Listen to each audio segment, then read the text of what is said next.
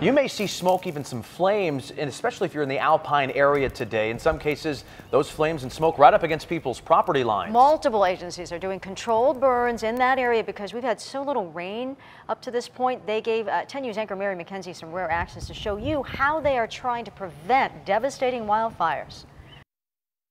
This part of Alpine actually hasn't burned since the 1970s, so some of the old growth is getting cut down, piled up, and as you can see, burned in controlled sections while the humidity is high and the temperatures are low. Creating a defensible break between the Cleveland National Forest and the community in Alpine, in some cases, means these small fires come right up to people's property lines. But in a year when it's been so dry, CAL FIRE says this work, which is a joint effort with multiple agencies involved, is critical to keeping dry brush from becoming the next out-of-control wildfire that threatens people's lives and homes. Specifically for wildland fire in California, there's no such thing as an easy year.